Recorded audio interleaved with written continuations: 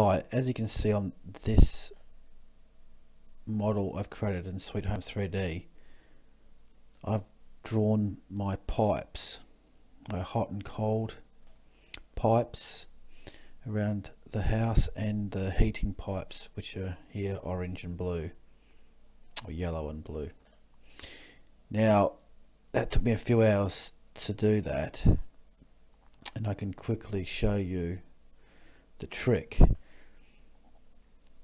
It's rather manual because there is no option to do this in Sweet Home 3D, but to show you very quickly how I build a pipe, I go up to my search box, type in box, and here's a very simple cube that I should be able to drag and copy, drag and paste, drag and drop.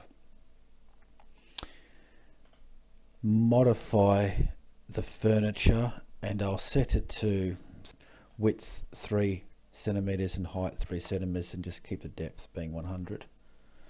And I can also change the color if I know beforehand what color I want it to be, for instance red. Press OK. So there we go, that's a line now. Now I can now drag that around, as you can see on the bottom 3D view, that's now moving, and I can rotate as we've seen in Sweet Home 3D, and I can make it longer like so, but unfortunately I can't constrain the resizing just to one dimension, so but it doesn't matter. That's what you do it roughly, go by what looks best. And if I want to raise it up higher, I can also use this tool, as we can see, and that takes quite a long time to build your model, but I've done it for every level, as we can see here. And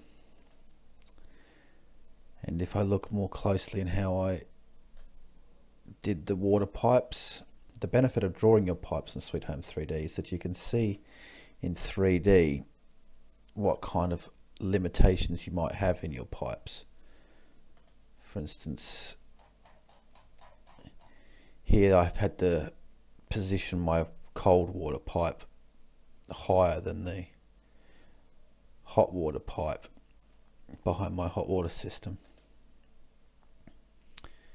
and you can see too that when you're on a flat floor, that you have to move it around like so.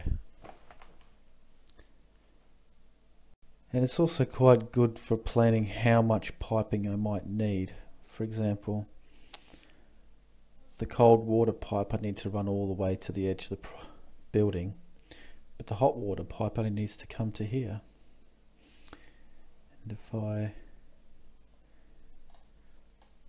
and then, you know, up to the tap,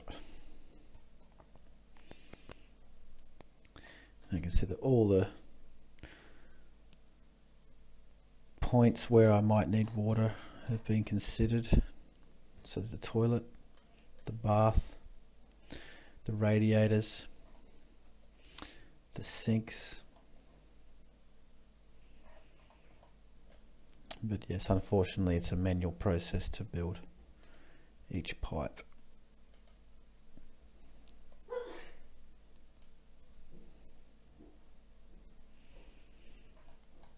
But it looks good.